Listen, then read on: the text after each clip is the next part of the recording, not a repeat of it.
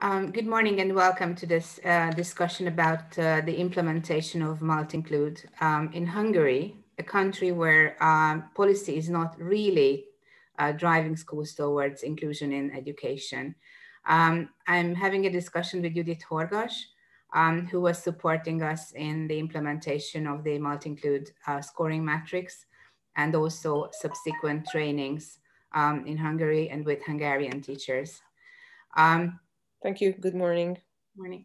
First of all, I would like to ask you, what is your personal opinion about the usefulness of such inclusion tools for Hungarian schools and Hungarian educational contexts?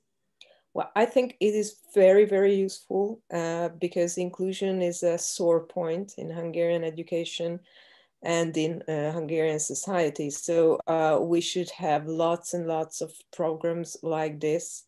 And basically, we should move towards a more inclusive society. The problem is that there is no political will behind it. So basically, when we want to start a program like this, we have to, as I usually say, fly under the radar. So try to trick the authorities a bit and to work with teachers in a way that enables them to work on their own, regardless of what the government or politicians want to happen in Hungary. And it's really very difficult. The multi-include scoring matrix touches upon 7 different dimensions of inclusion, and some of them are very closely related to the management of schools. You were talking about the political context, and we know that Hungary, the Hungarian school system is very much centralized and there is very little autonomy given to school leaders. How much those areas, especially the management areas of the multi-include metrics, are relevant for a Hungarian school? Unfortunately, as we could see during the conversations with the teachers and the head teachers, it is very difficult to include all the points. It's almost impossible because it's so centralized. They just cannot make it happen. But what I found really interesting is that there are great differences in Hungary even between the schools. I have absolutely no idea why. I think there are personal reasons behind this. So some of the areas are more restrictive. Some of them let the teachers have more freedom. So what we saw is that some schools believe that they could make minor or not as minor changes to be more inclusive. And some schools said that it was just impossible because the system would not support that. I have a feeling that it's basically the differences are perhaps personal, like some representatives of the educational authorities are more friendly towards inclusion and some of them just reject it. And this is really what determines whether the management issues can be realized or not. Unfortunately, as we went through all the steps and the questions, very often the teachers said that it's out of their league. They just cannot do anything about that because this is so centralized that they have to accept what it is. So it's partially dependent on the personality and the wish of the school leader, but also depends on the school district, as far as I understand. Yeah, that's what's happening, yes. What is interesting is that the overwhelming majority of schools who were willing to participate in the program are from smaller settlements, small towns, villages. Is it because it is easier for people to navigate the system in big cities? Or is it just that, is it because teachers teaching in a village school are usually more committed to the issue because they are closer to the community who needs to be included? I think both these reasons are relevant, absolutely. And also, once again, there are personal reasons behind it. So the schools I work with, are mostly based on smaller settlements, so not in the capital. And very often I find that teachers who work in these schools are just more committed to the cause and to their jobs. They have to be, because they don't have so many opportunities. So if they want to change anything, they have to change it in their school. Because in the capital, if a teacher is not satisfied with the work or with the environment, he or she can just go to another school and find better, I don't know, better things or better colleagues or better environment. But in a smaller settlement, it's just impossible because they're lucky to have just that one school. So the teachers who are really committed to inclusion, they try to change what they can for their own very good reasons. So if they want to work better, they just work on it. Yeah, and well, Hungary is a very peculiar country in many ways, but it's Yes. also, yeah, it is also interesting to mention that in Hungary, basically, linguistic inclusion is not a big topic. As compared to the overwhelming majority of Europe, we don't really have students and parents in schools who don't have Hungarian as their mother tongue or first language. How can still linguistic inclusion be relevant in the Hungarian quite monolingual? What you're saying is too that apart from bigger cities, there aren't really issues with Hungarian, although it's a language that is really very difficult to learn, and we don't really have linguistic neighbors. So yeah, so it's tricky. But what we do have, and I think is almost as difficult, is that we have a large majority of the Roma, and we have settlements where the population, the majority of the population are Romani, and the cultural differences, I think, are just as significant as the linguistic differences. And it is very tricky because we have virtually no Romani teachers. So all the teachers that work in these schools are white, middle class. Culturally speaking, that means it's almost as if they were speaking a different language. So even if they are really into inclusion, and if they are excellent teachers, it is just a difference that they really have to work on. And let's face it, it's almost as difficult as having a different language, a different mother tongue. Speaking of the Romani minority, given their problems with their socioeconomic status, with income, with healthcare, healthcare access, we also know that there is a much higher percentage of children with special education needs in the Romani population than in the majority population. The multi-include approach is looking into the inclusion needs of each and every student. How much do you think what you've been doing with the schools could help them to look at these Romani students as individual children with not just inclusion needs as Romani children, but also as disabled students or students with dyslexia?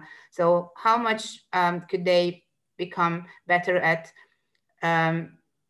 individualizing their inclusion approach rather than having a Roma inclusion program? I think that we are making the first steps with this.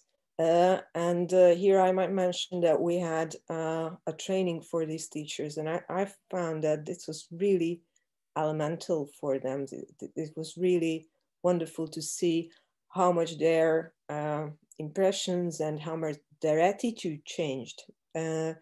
Because all these teachers, they are really very good professionals, but they have to understand what is happening. So for example, as you mentioned, a lot of Romani children are diagnosed to have special needs. What I think is really happening is that probably due to the cultural differences, these children are not really, they do not really have special needs. They just need somebody to understand them in their own cultural environment. And so basically they are misdiagnosed. Now these teachers have absolutely no idea about this.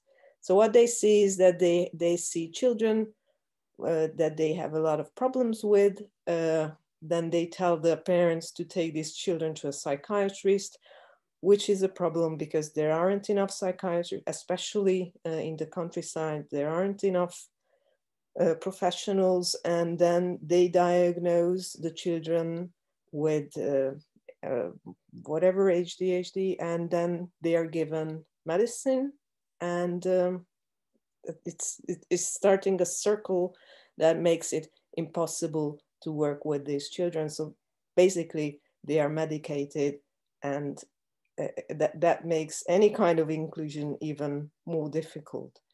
And to break this very bad cycle, we have to make teachers understand that probably it's not the children who have special needs, probably it's the teachers who have special needs. So they have the special need to understand what is happening, or what's the cultural difference that is existing between them and these children or their families.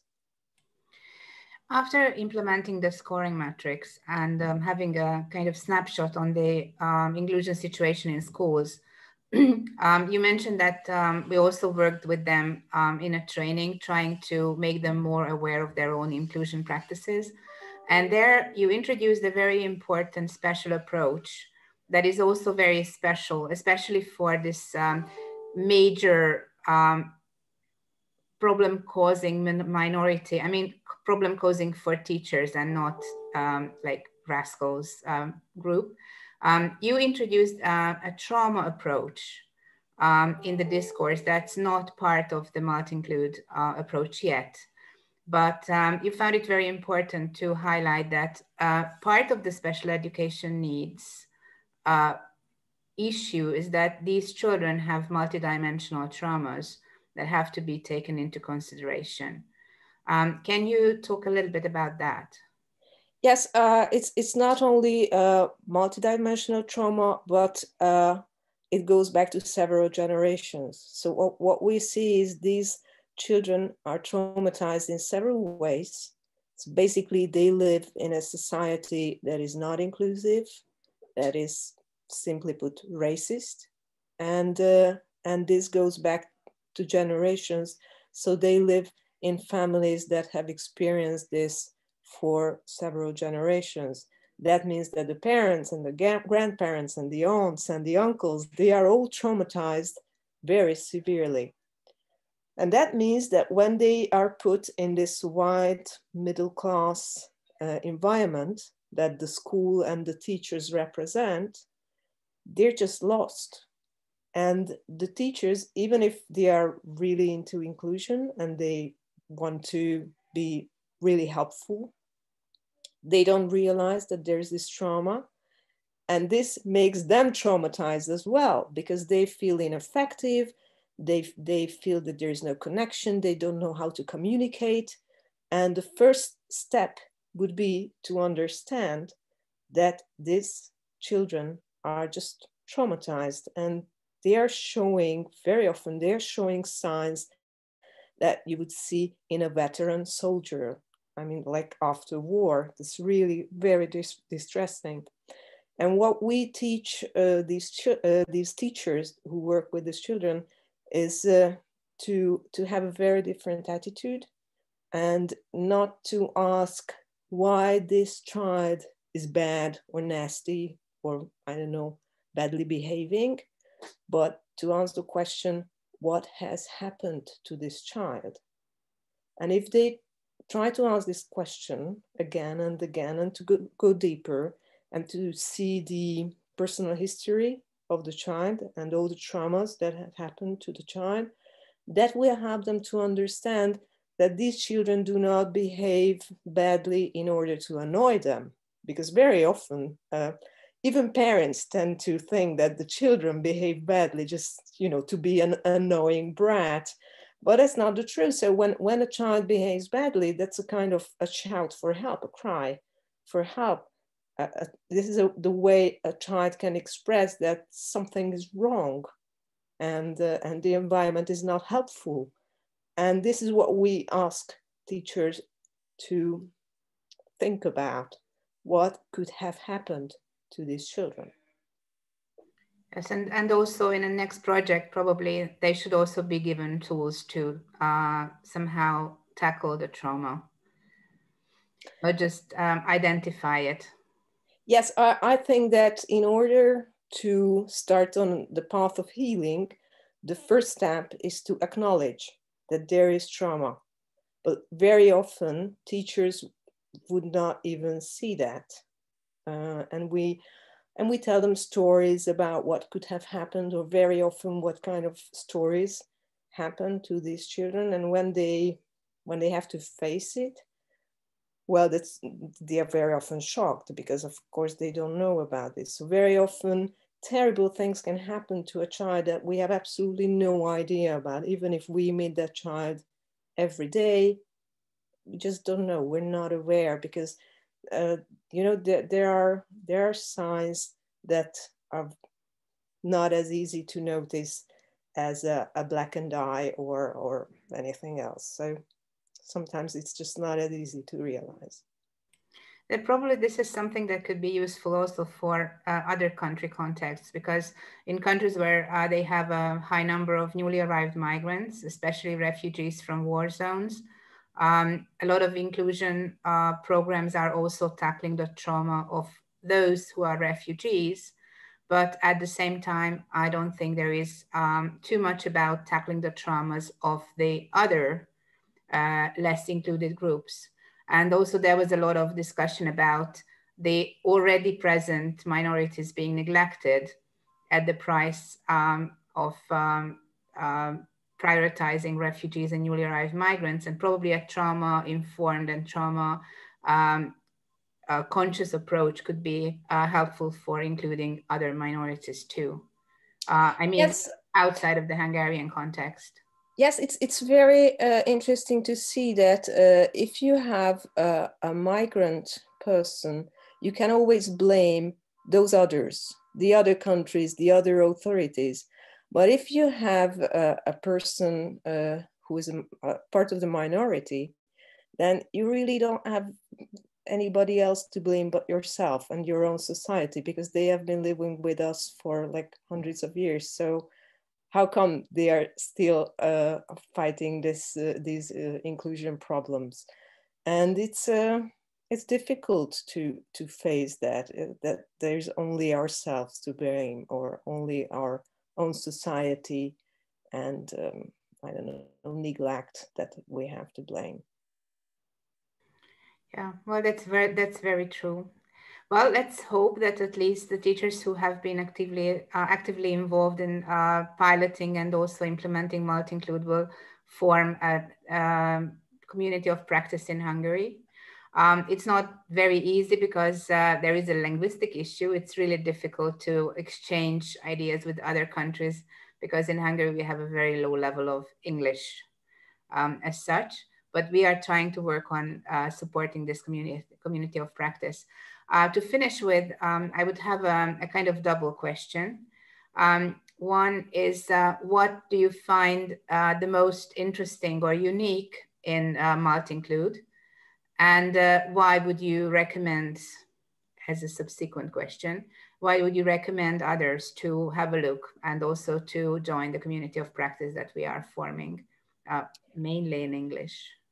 Yes, well, basically I have the same answer to both these questions, and it's the complexity of the approach.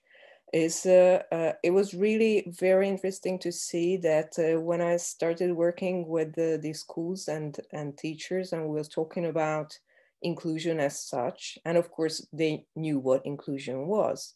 So we started talking about all the different aspects and going through all the phases and all the questions. And they were surprised to see how many different aspects to inclusion are, because they said that, okay, we have dealt with this, or we have heard about that, but not this one and this one and this one. So the complexity of the whole approach was really very interesting for them. And I had the feeling that that some of the questions were so totally new that they have never even considered that this was also a part of inclusion, and this was really something that they should look at. Like very often they don't really work with the communities. It's unfortunately, because it's not an inclusive society in Hungary, they don't always think about working with the NGOs, for example, that are locally available. So there were so many sides to this that they haven't considered yet. So it was very, very interesting to see how they were opening up to the new possibilities again and again. And oh, well, yeah, really, this is a good idea, saying this again and again, or saying that, oh, I've never thought about this. But really, now I'm coming to think about this. Yeah, we should really look into this. And this is very often the case in all the schools and with all the teachers that I work with.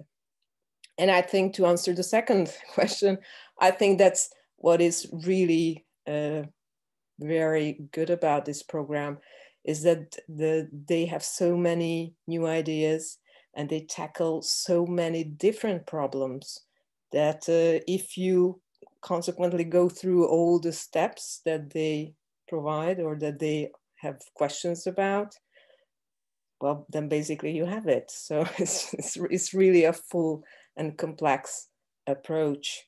And I think it's really very helpful even to think about this as a first step. It's wonderful. Thank you very much. Thank you for your availability, also for your commitment to it. And also I will pass on your kind of praise to our colleagues who were part of developing the matrix. Thank you very much. Thank you. Bye.